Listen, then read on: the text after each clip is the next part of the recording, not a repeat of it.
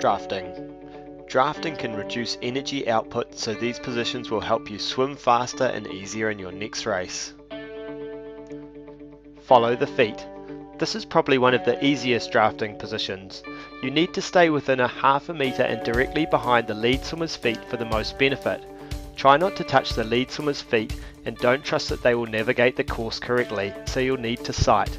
Also, any small changes in direction that you don't follow, you'll lose that draft. Don't get stuck in the middle.